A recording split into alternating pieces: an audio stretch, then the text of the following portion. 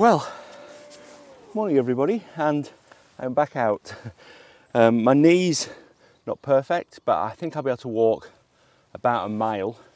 So I've done a little bit of walking prior to now without a backpack on. So I've got a really light backpack. All it's got is my drone.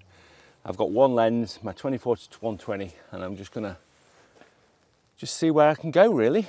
And I'm here in a local woodland. It's not perfect conditions, but it's fantastic to be out. Now, I haven't got pebbles because I didn't think I'd be able to deal with pebbles with my knee. I didn't want to be bending down too much.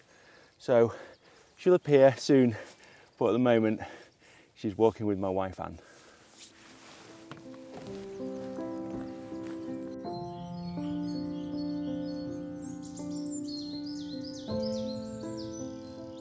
So probably for the next few weeks, I'm going to have to be walking on a fairly flat area like this.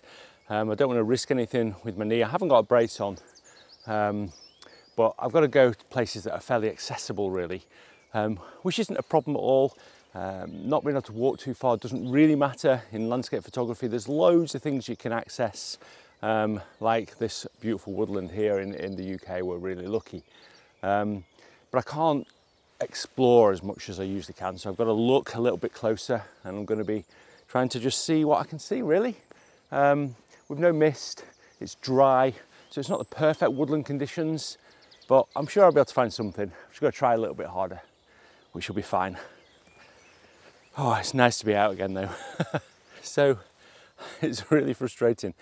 I'm on the big path here. You might just be able to catch the edge of it, probably not actually, but I'll show you some B-roll. This is the path that I'm walking on. And don't twist like that. And there's a composition just through here that if I could just walk a bit down there, I think I could get, but I don't think I can go through this undergrowth without risking my knee. And if I do anything, my wife will, well, I just can't go home basically. So yeah, I've got to stay on here. So I'm a little bit restricted, but you know, that's sometimes good for photography, having that restriction. Maybe I need to look at different things. Sometimes you're restricting your focal length or the amount of shots you take, or like I'm doing here, I'm restricted in where I can go. But I'm sure I'll find something. It just takes a little while, and got lots of time at the moment. The sun hasn't even risen yet, so I don't think I'm going to see much of it because there's a bit of a cloud base over there as well. Still beautiful though, and these silver birches, I'm sure I can find something here, otherwise I'm useless, aren't I really? Right, I'll keep going down this path. Having a dodgy knee, it's not good when you have to go backwards and forwards. I've just been looking up, and I think there might be a shot to be had. I just need to find the right sort of trees that just sort of cross over, and then maybe I could go a little bit wider like that and shoot it, but I think that's a little bit too complicated. It's not good for my back, this. I think looking up is a good bet.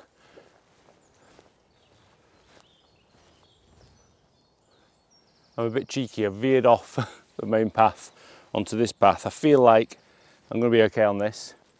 So I'm just going to follow this down here a little bit and see what I can find. I need to, there's some nice sky over there, but I just need to be careful because there's a horizon line there and it can look a bit, I probably want to be going a bit longer with my lens and just picking out sort of details of the trees, I think, today. So just keeping my eye peeled and seeing what I can find. This is so amazing. I'm just love being out in the woodland. Just doesn't get better. It's amazing. So this is good.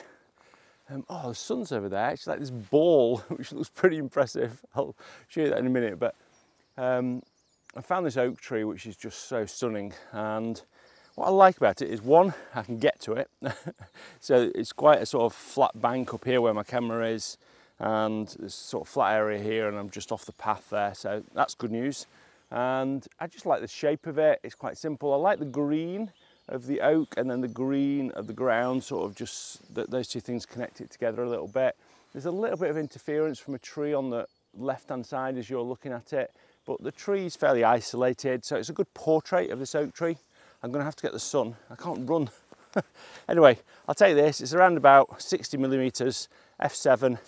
Pretty simple shot, about 1.5 seconds because it's still pretty dark.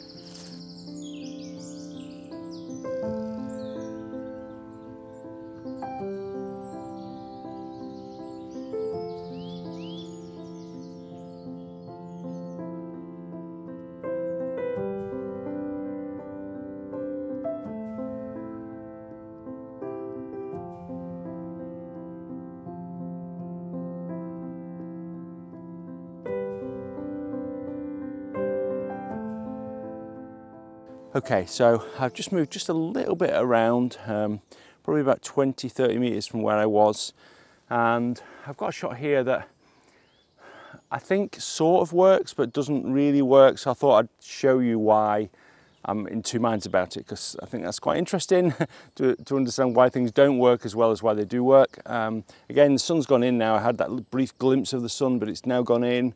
It's pretty much overcast, but there is, whatever light there is coming from the left-hand side.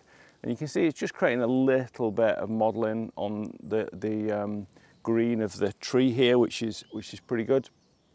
And I quite like the tree shape here, and I quite like the fact that these branches just lead you in from this corner. And I quite like these oak trees in the distance. I'm not sure, I've just got a little bit too much sky in there, and you can see I'm quite high. That's about as high as I can go, really. I can probably go a little bit higher. But this space here, I'm not sure adds to the shot. So negative space is good, but I think this might be a little bit of dead space, and I'm not sure this dead space works very well.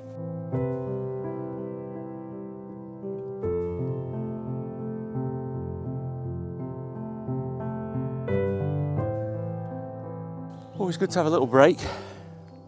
What a better place than underneath this hundreds and hundreds of years old ancient oak tree. Oh, I love this time of year where the leaves haven't started to come out, but everything's just really brown and dead after the winter. And there's just this sort of excitement about what's to come in the next few weeks. But yeah, there's still a lot to photograph. I was thinking about just looking at some of these textures and seeing if I could get maybe an abstract of this, which could be quite nice. But yeah, have some coffee, contemplate what we've got around here. The light's changing a little bit as the sun is getting higher, then obviously it's getting brighter and we're getting more light sort of cast in, so more light on this side and more shadow on this side. So the modelling is starting to change a little bit. So there's a lot to think about, but there might be something here. Just trying to find something that will look, will look nice as a composition, even though it's just this abstract of this bark. It still could look quite good. And this flat light's a really nice light to be able to take this in, I think.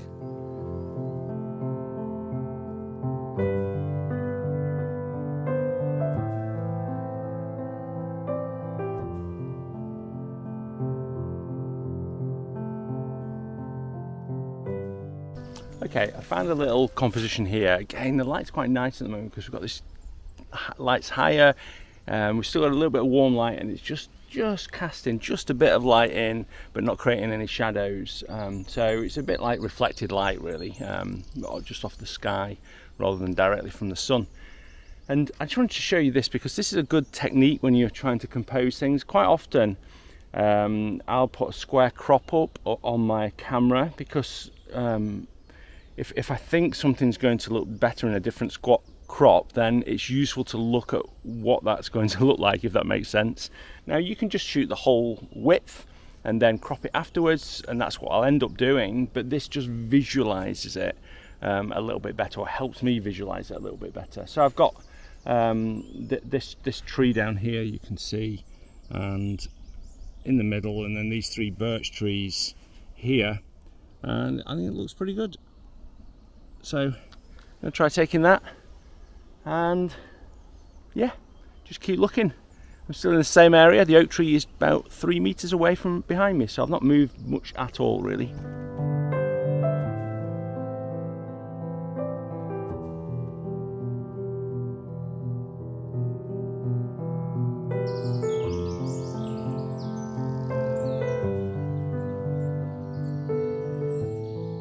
So I've found a little scene here that's pretty good. I've got a nice path coming through, and then I quite like this curved sort of silver birch here, leading through just to the silver birches in the background. I'm not, again, I think there might be a little bit too much dead space here, but I think it's quite good. And again, you know, there's nothing special about the conditions. It's dry, it's cloudy. There's nothing amazing. I mean, usually I'd like to shoot in more wet conditions and foggy conditions. So I'm trying to just think about shapes and textures and you know, light and dark, because that's what will make this shot. But I think it looks pretty good.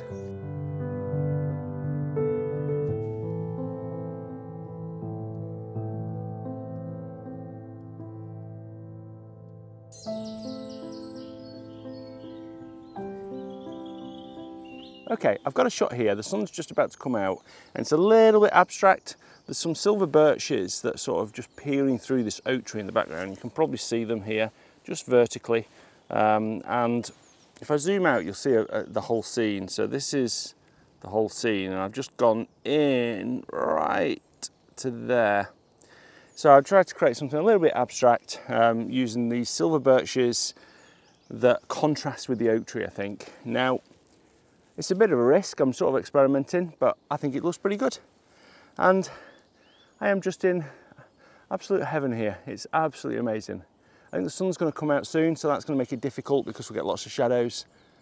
But it doesn't get better than this, does it? It really doesn't.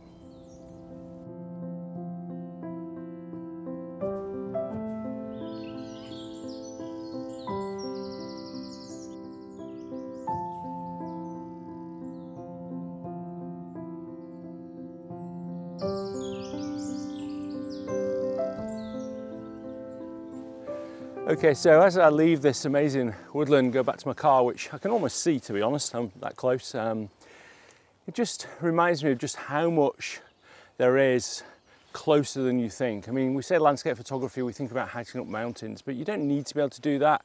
You don't need to be able to go a long way or, you know, hike on difficult terrain to get to great places. I mean, we are particularly lucky in the UK, I think, because we've got these amazing oak and silver birch woodlands, which I'm really thankful for. But wherever you are, you might have a canal or a river or a field with a lone tree. A lot of stuff is accessible by the side of the road. So just remember that. You know, I'm to blame to show you that you have to go to these amazing places or climb these amazing mountains, but quite often it's all available really close, which is what I'll be finding out over the next month or two.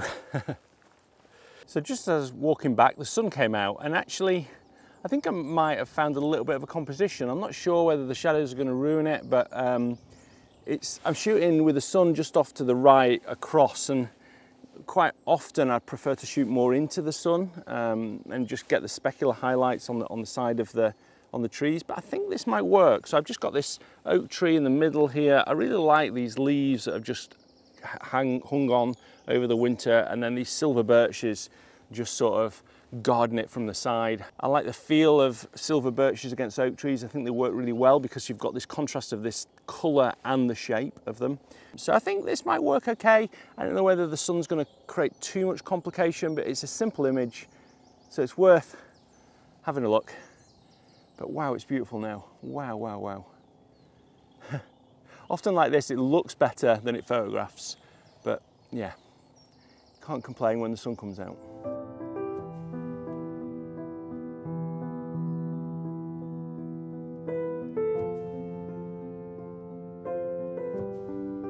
I am about 100 yards away from the car park and just spotted a little scene here. It's it's just the light catching the tree and these gorse bushes in the background. So I've just got the tree on the right hand side here, this opening which I quite like in the middle there, which sort of draws your eye through, and then these two silver birches here, and then this gorse bush has got a little bit of flower on it, so it looks good. But yeah, I'm just about to get back to my car, spotted this, thought I'd show you, and it's just a simple scene that you can get really, really close to where you park. There's always things everywhere, just need to look.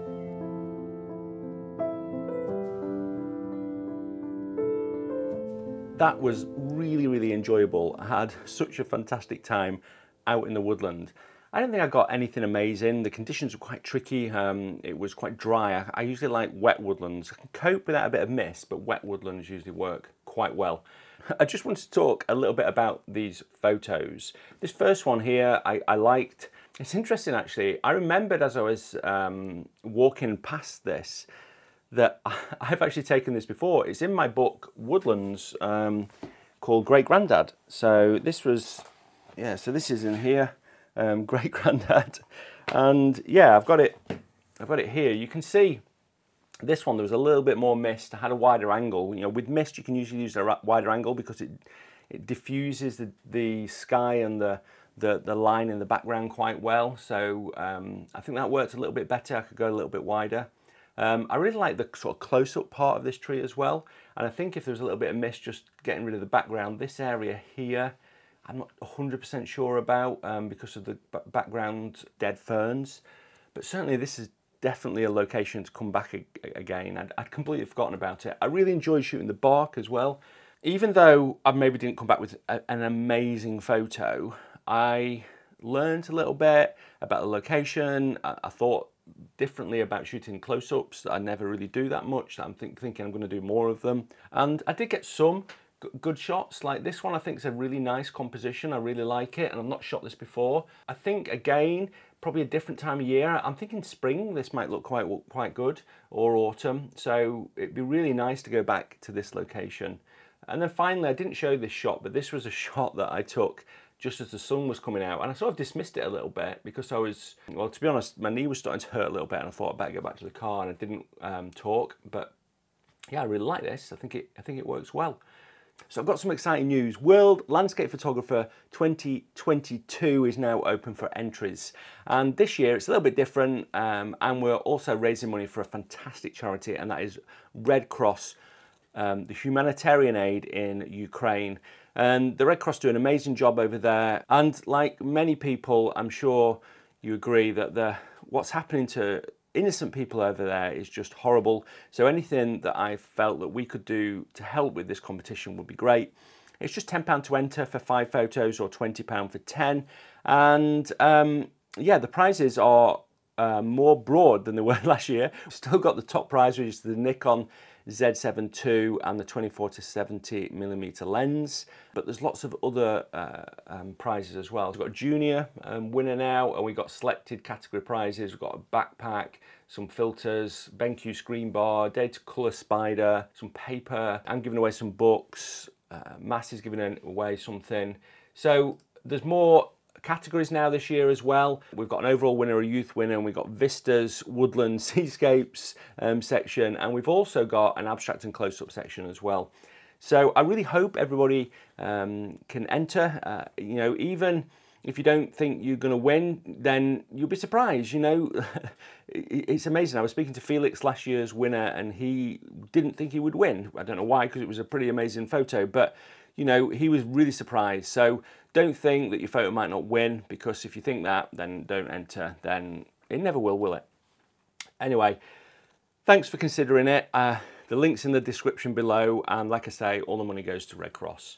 So on that, I just want to say a massive thanks to this week's sponsor, and that is Skillshare. Skillshare is an amazing platform to go and improve your skills. I've been using it recently to actually improve my videography skills, and particularly my script writing skills. Marcus Brownlee, who's a good tech YouTuber, did a class on there, and it's just really in depth. It's a really good class. I've really enjoyed doing it. I've also got my own class on there, a Lightroom masterclass, which is just a fairly short class. It's about an hour and a half, something like that, and it just allows you to improve your skills to create extraordinary images. And I go through some of the techniques that I use. It's for all levels really as well, so you don't have to be beginner or advanced or intermediate. Any level will get something from it, as attested to in the reviews below. What's really great is the first 1,000 people to sign up for Skillshare get 1 month for free. So that means use the link in the description below and you can go and watch my class. You've got a month to do it, and then you can cancel your membership and you get it for free. So it's super simple to do. Go and check it out.